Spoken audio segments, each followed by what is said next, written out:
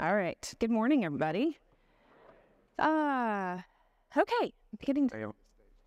Yes, they did tell me I wasn't allowed to walk around. That disappoints me because I'd rather see you closer, see your faces closer.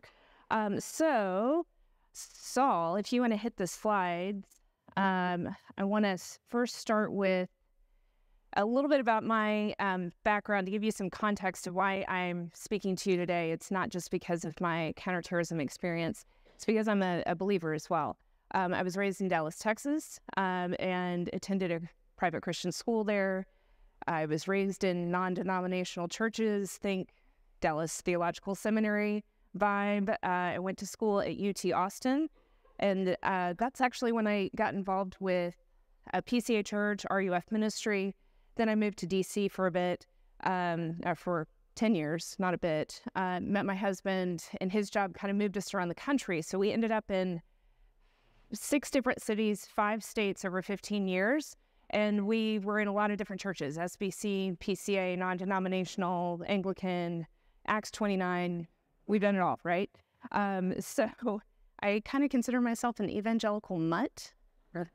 But I do think that God used that to help me build resilience to some of the factors that have taken hold of our community in the last 10 years.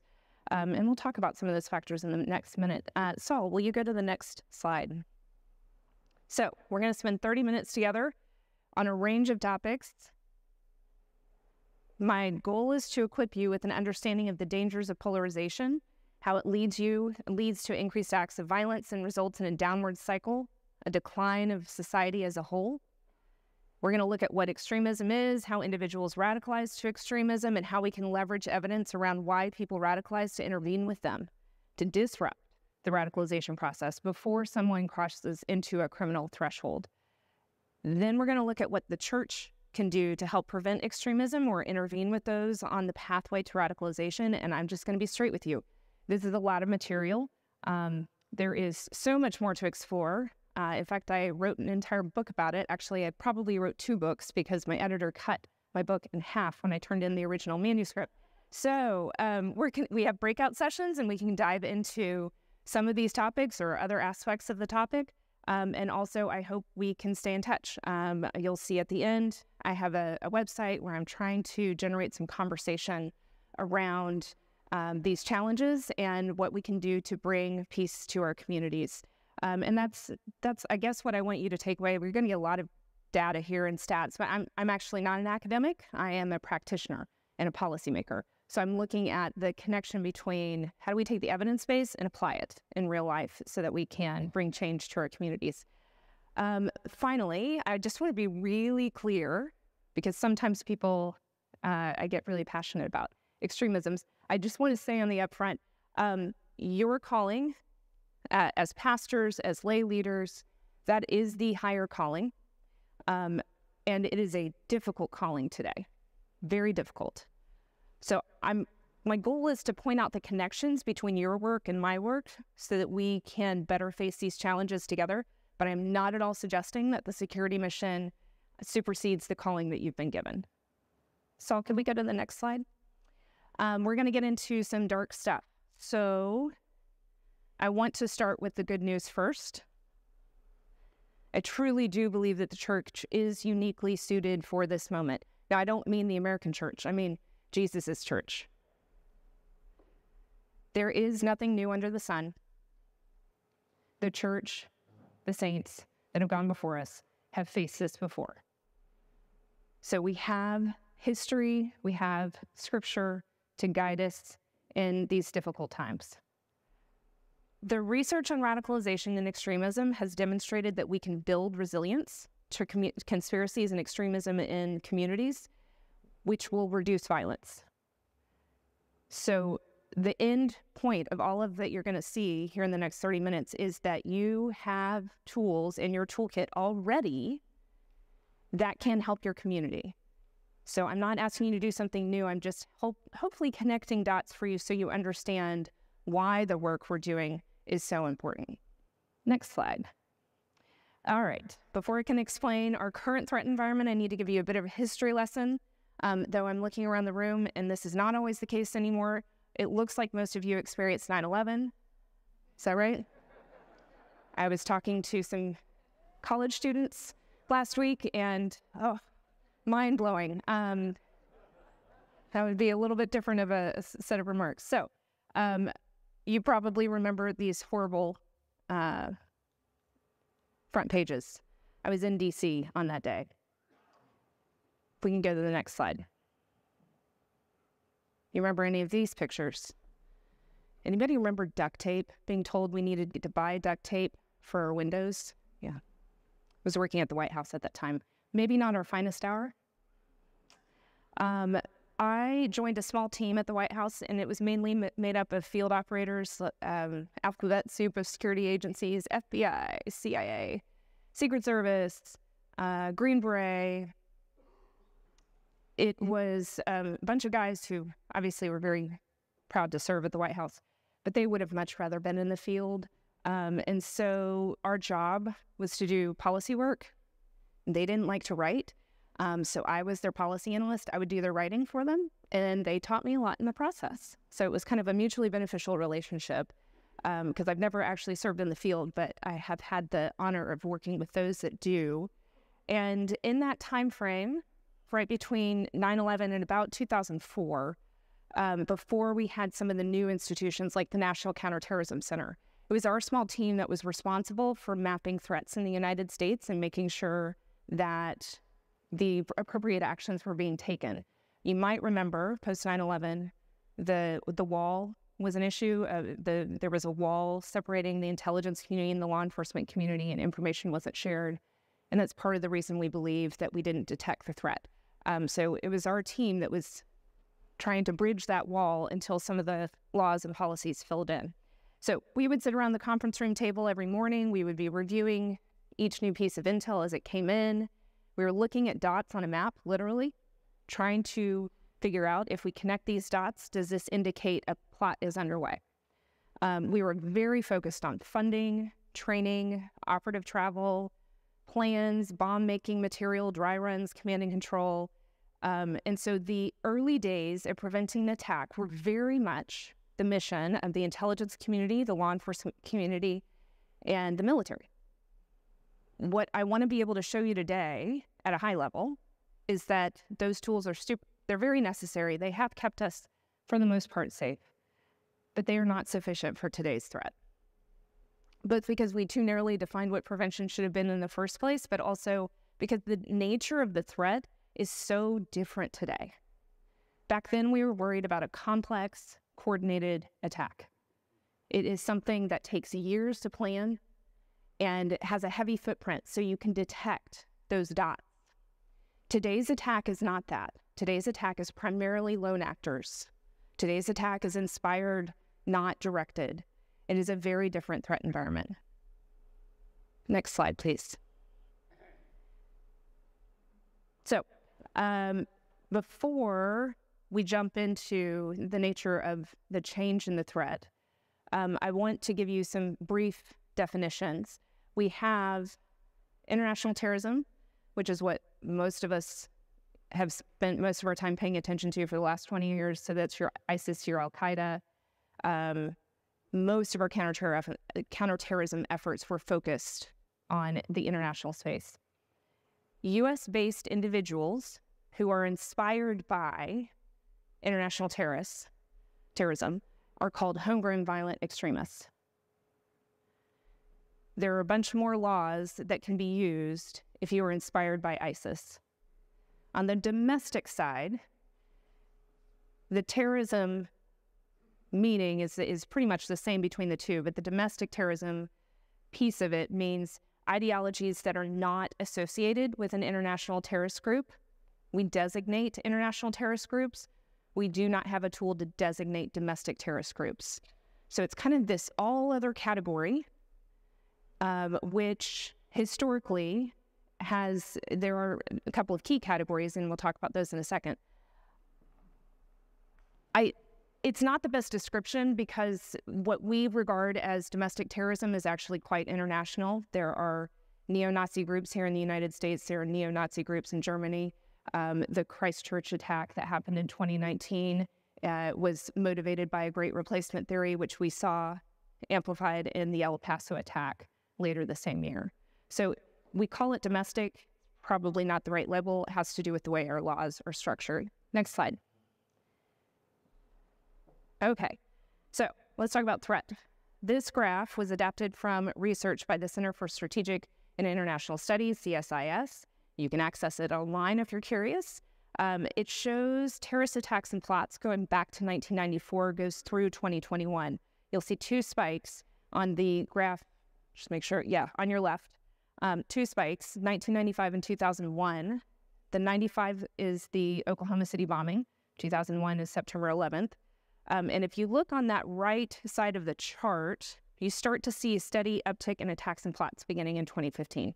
That's what I want us to pay attention to, is that what we're experiencing now is not a return to the 1990s. It's actually far greater than what we had in the 1990s. Also within the graphic, you're going to see a differentiation between the ideological motivation, and a quick caveat, CSIS uses different coding than the U.S. government. U.S. government has to be more careful about how it labels ideologies because they are really focused on the violence. Because of the First Amendment, they can't police thought. We don't want them to police thought. But academics can get a little bit more into the ideology. So CSIS codes things as far right, far left, religiously motivated, or nationalistic. Ethno-nationalist is the correct term. So in the far right category, you're going to have racially and ethically motivated violent extremists, anti-government militia. On the far left, you're going to have anarchist violent extremism, environmental violent extremism. You're also going to have certain, it's a little too nuanced to go into, but there are certain categories of racial bias that fall into the far left. So with that brief primer, you can see which line is most dominant. It's the far right, blue on the graph. So CSIS concluded the far-right terrorism has significantly outpaced terrorism from other types of perpetrators, including from far-left networks and individuals inspired by Islamic State and Al-Qaeda. And I should have said the religious line is where they code Al-Qaeda and ISIS. So we spent all this time and money focused on Al-Qaeda and ISIS, and yet we have more plots and attacks coming from the far right. Next slide, please. This is not just academics that have asserted this. When I was serving in government, we put out statements flagging that the threat had changed and we needed to take domestic terrorism more seriously. And you have Director Wray noting that it is the domestic violent extremist threat is on par with, if not greater than, ISIS. In fact, in 2022, the FBI was conducting approximately 27 investigations within their domestic terrorism program. When I was testifying with my FBI counterpart in 2019, that number was at 1,000. Now, a number of those cases, quite a significant number of those cases, are directly tied to January 6th, and they do classify that as a domestic terrorism case. Nevertheless, it's still almost a tripling of caseload in about 4 or 5 years. Next slide. I work for a company called Moonshot. As Knapp mentioned, we intervene with individuals online who are radicalizing. We are able to assess the appetite for engaging with harmful content online. And we were able to detect within a few weeks after pandemic measures were set in April 2020, there had been a 37% increase in attempts to access extremist content. A year later, that had increased even further to 140%. Why might that be? I'm sure you have your gut reactions to why that might be, but in general, we know that crises are what extremists thrive on. It's a huge recruitment tool for them. They latch on to uncertainty and they offer black and white solutions for people that are dealing with uncertainty.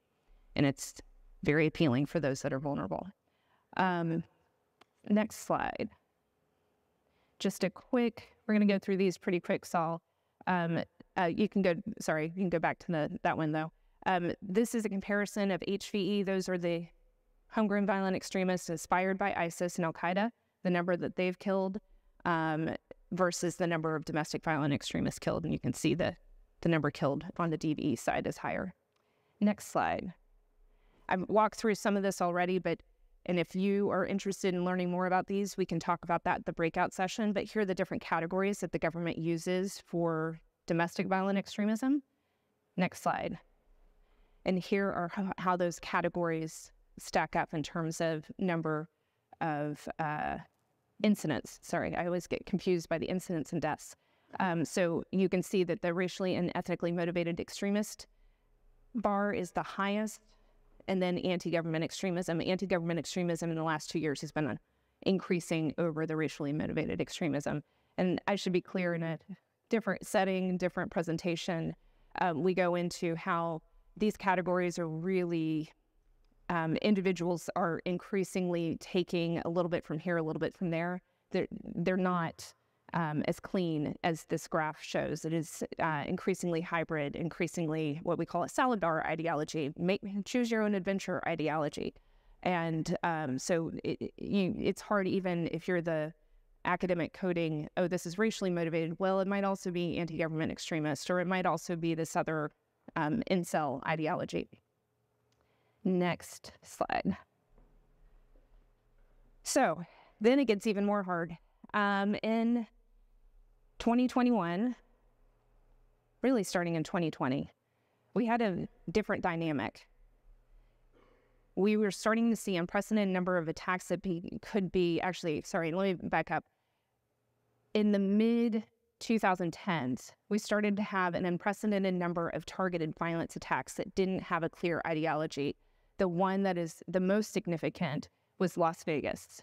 That was, it still is, the biggest mass attack that we've had in the United States outside of 9/11 and Oklahoma City. But biggest mass attack using a gun, and that had no ideology associated with it. So we were struggling with how do we try to classify or understand to the American public, this seemed like an act of terrorism, but because there was no ideology, it actually didn't meet the definition of terrorism. And so it just kind of felt awkward for us to be splicing definitions when in fact it had wreaked terror on that community and for all of us that watched the aftermath. So we have targeted violence enter the scene, and in 2020, 2021, we have what Robert Pape of the University of Chicago calls mass political violence, with a significant portion of the country that has embraced violence as a solution to their grievances. There are arguments to be made that the definition of mass political violence meets the definition of terrorism. It does have an ideological motivation. It is about political coercion. I think I personally and many in the community don't see tremendous value in calling a large group of Americans terrorists. It's likely to further radicalize them. So we tend to talk about it in terms of mass political violence. These stats that you're seeing up behind you are from 2021 to 2022. I have to say I pulled some data fairly recently. It's still around these levels, and it's likely to go up this year. So we have 1 million Americans who were part of or personally knew a member of a militia or an extremist group. The University of Chicago found that 10% believe that use of force was justified to restore Trump to the presidency. 1 in 3 Americans think violence against the government is sometimes justified. 25% of Americans say it's sometimes okay to use violence against the government, and 10% say violence is justified right now. There are polls that go all the way up to 40% of us. Now, here's the good news. Most people can cognitively hold a belief that violence is necessary and will never mobilize to violence. The bad news is it is impossible to know at a macro level who is actually going to mobilize to violence. So if you're law enforcement or security field like me, if we take that lower range of 25%, that means about 80 million people are cognitively open to the possibility of violence. And apparently 33 million of them think the circumstances justify violence right now. That number far exceeds what our law enforcement can handle. Anybody know how many law enforcement officers we have in the country? Yeah, it's about 7,000 or 8,000. Not enough. So this kind of leads to, we can go to the next slide, a point at which the counterterrorism community is grappling with and what seem to be never-ending wars overseas, continued threats from ISIS, growing threats at home, and we have this moment in 2017, 2018 where we're like, can we really say we're winning the war on terror? I mean, it's good that we haven't had another 9/11, but there are more terrorists today than there were in 9/11. So we kind of went to the next obvious answer. We've got to find a way to reduce the number of people that are actually cognitively open to this idea that violence is necessary. And it led us to change our approach. Let me define some terms. Let's go to the next slide. This is the definition I use. There's like 100 different definitions of extremism out there.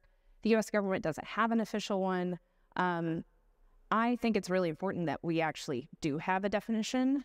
We use the term a lot. It's a contextual term. Things that would have been seen as extreme 100 years ago are now the norm now. So when I talk about extremism, for me, that definition is inherently tied to a hostile action. But notice that what you have in here is the first part of it is polarization. It's the idea that your in-group success or survival. So by the way, you've defined an in-group and you've kind of set aside an out-group who's posing a threat to your success or survival. So your in-group success or survival is being threatened by that out-group. You can stop right there. That's our politics. That's every election cycle, right? Success or survival, it's the biggest election of our lifetime. This is an existential threat for our country. Pastors are going to get thrown in jail. I'm not making that up. That's what I was told. I was in the pews. I believed it. Existential threat, our success or survival, because of that outgroup. Therefore, this is where it gets extremist. Hostile action is necessary. Now, here's the problem. In conservative politics, which is where I came from, we've been using terms that indicate certain types of hostile action, I don't know, for several decades at least. And then it became a little bit more acceptable for us to actually act on that hostile action. Now, when I describe hostile action, the academic here, Berger, he describes a spectrum. On the extreme end is genocide, and then you get to terrorism, then you get to hate crimes, violence. Okay, that's all criminal behavior. The government can do something about that. But before you get there, the lower end is intimidation, harassment, vandalism. That's criminal, but it's hard to prosecute and prove. So that lower end of the spectrum is much harder for, and really shouldn't be, the government's job. That is civil society's job. It's resetting of norms to say, this is not how we're going to treat one another. And that's what I think the work that we're trying to do here today needs to be focused on, is we need to push people back from that lower end of the hostile action spectrum, because the evidence tells us once you take that step onto that pathway, again, we never know, and it's a small amount that mobilize, but it is a step into that violent pathway. All right, a couple of other points on this slide. Why do people radicalize? It's not the ideology. People that exit extremism will tell you it wasn't about the ideology. So when you're confronting somebody or in a relationship with somebody that you think is radicalizing, you know what doesn't work? Trying to argue about the ideology. This is a very simplistic graph of kind of what we've already talked through. But here's the takeaway I want you to have, is that vulnerable and at-risk population is so large right now. We need help. The government can only do that radicalized possibly violent individuals, barely. Different conversation. We're doing some interesting work in that space. But really, the government's role is mobilization to violence and attempted attacks. But we really need, if you'll go to the next slide, you'll see very quickly that primary prevention space where it says community resilience and risk factors. That's what we need help with. That's what I need your help with. Let's go to the next slide.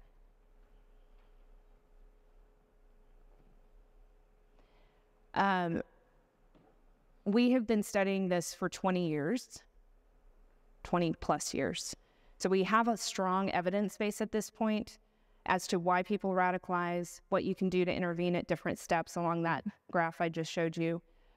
But also, we know that individuals that commit attacks were overwhelmingly observed by people that love them as having some sort of behavior change indicative of an attack being planned. And so the other thing that we need help with is we need the community to be better educated on what those behavioral indicators are and to know that it's not an act of betrayal to reach out and ask for help for that person. Part of what I do in my day job is we're trying to set up alternatives to law enforcement to do this intervention, because law enforcement intervention has not demonstrated to be very effective. We need them. If you got to arrest somebody and throw them in jail so that the attack doesn't happen, great. But we would much rather intervene earlier. And in order to do that earlier intervention, we need bystanders to be reporting. Next slide, please. In this last piece, I wanted to point out, early in the post 9/11 period, radicalization predominantly occurred in person. You were recruited in person, you were sent to a training camp, you were indoctrinated over a period of years. Now, and you see it in the period 2011 to 2016 with social media, smartphones became the norm. It almost completely inverses, and today it's almost 100%. People are exposed initially to ideology. In fact, most of you have been exposed to extremist ideology at this point. You probably don't know it.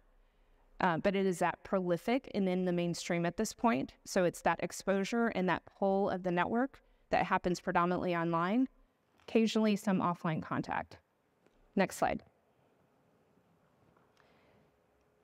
And we're going to skip this slide. Let's see. I wanted to connect to this, a topic that we can discuss more. I know Dan is going to touch on this in his breakout session, but people often don't see the connection between, like, why does disinformation matter as it pertains to violence? It is a recruiting tool that extremists use. So extremists use conspiracy theories to undermine trust in institutions, to create doubt, and to offer solutions, to offer, like, I have the black and white answer, I have the certainty you need, and in doing so, they're creating that pathway to violence. So disinformation, living in, I think, the phrase of lack of truth or lack of, or post-truth society, lack of information integrity actually is probably one of the primary reasons why we have more violence today. Next slide. And just another note, because this really bothers me. We have teachers, law enforcement officers, and election officials who are being threatened. The kids, they get phone calls saying that they're going to track their kids down. They say, I know where your kid goes to school, or your grandkid. It's horrific. Now, most of these get investigated, and the people that are placing the calls, they weren't really going to do anything.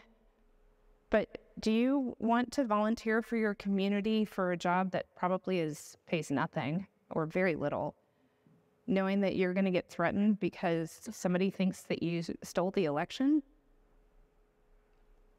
One of the things I think the church can do, very small, is just reach out to the people that serve our community and say thank you. Just as pastors are going through a really difficult season, these public servants are also going through a very difficult season, and letting them know that, you know, we might not agree with you on certain policy matters. That doesn't matter. You're still a human being. You're serving my community. You're taking care of my kids. Thank you. Next slide. We'll go to the next slide. So I'm going to wrap up here, and we're going to have brainstorm session or breakout session. I'm going to do some brainstorming too. But I wanted to kind of leave you with this so that when we go into those breakout sessions, we can have a little bit of a conversation of what do we do about this. Part of that 2017, 2018 shift about we've got to be working more upstream when before people radicalize or early in the radicalization process. We developed this public health model of prevention. So simple way to think about it, in public health, your primary prevention mechanisms are you go to your doctor for annual physicals and you get vaccines, or some people might not, but it's you're trying to prevent illness and disease. You're exercising, you're sleeping well, you're doing a proper diet. Those are all primary prevention mechanisms. Secondary is where you end up with early detection of disease. So you get your mammogram or your colonoscopy so that we can catch it early, so that we can treat it and you have better outcomes. Tertiary is when you've been diagnosed with stage 4, is much more difficult to treat. Outcomes are not as good. In the prevention space, what we need to do in that primary space is build resilience and protective factors.